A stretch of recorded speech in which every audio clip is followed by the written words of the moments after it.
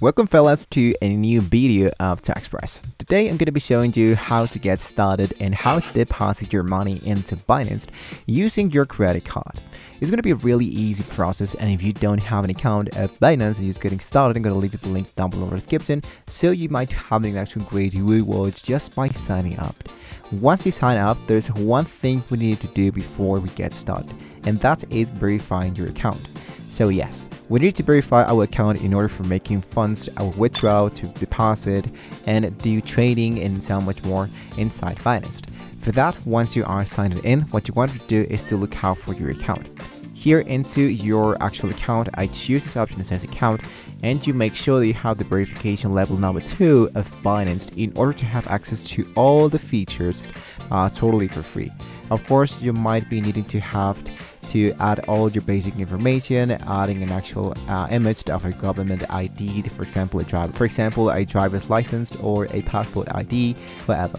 Once you make sure you have added all of those elements, you might be seeing that your account appears as verified with an actual yellow mark below or right directly into your account.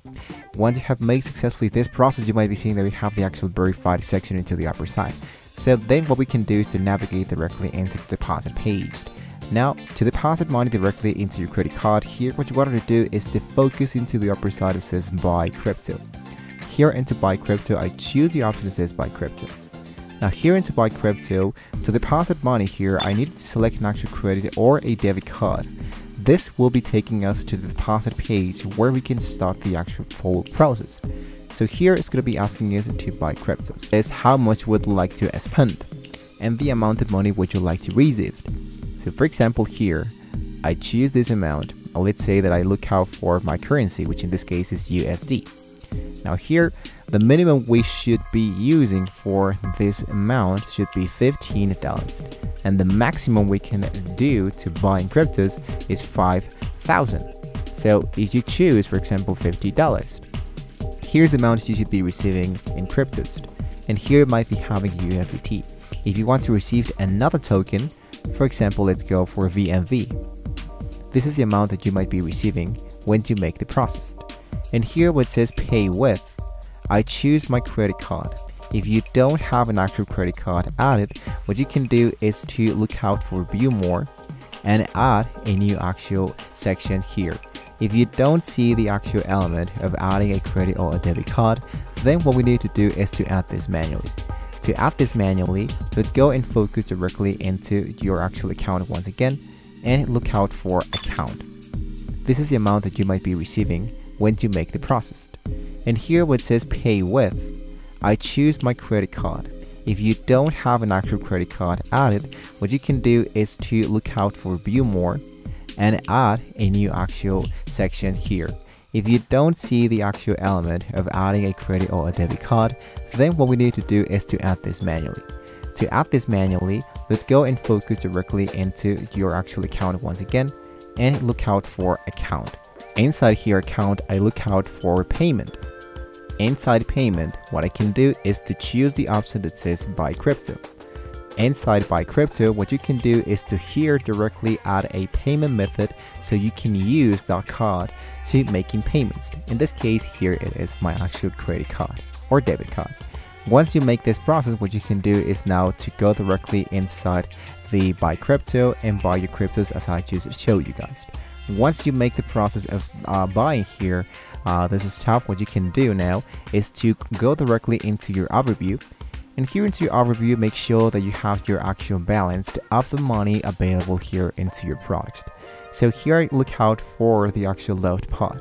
Here into the load pod, what you can do is to look out for orders.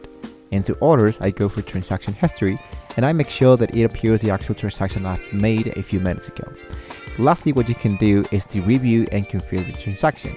Once you make sure your transaction appears in here and now that you have your money available, then you're actually good to go. Now, just in case that you're not able to add a credit or a debit card, or you have another payment method of how you would like to buy cryptos, then you don't have to worry because there's another solution that I can give you. And for that, what you want to do is to look out for trade and look out for peer-to-peer.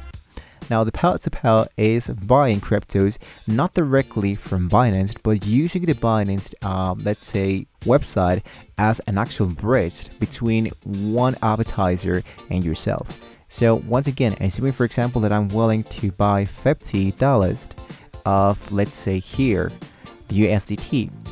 Here's going to be appearing me all the advertisers that they do have available to, of course, selling tokens, and I can choose from a specific region. For example, here I only look out for people who are into United Kingdom, and at the moment we don't have absolutely anything. But if I choose, for example, United States, we don't have absolutely anything.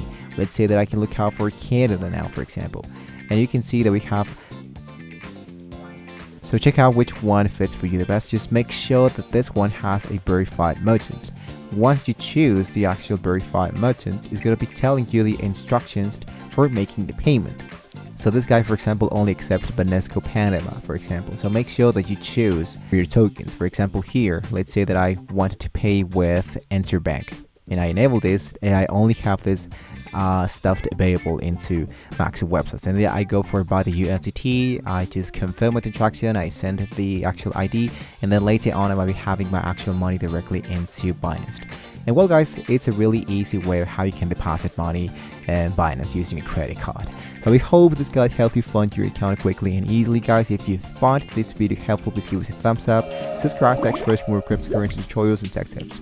Now if you have any questions, you can leave it down below in the comments and we will love, of course.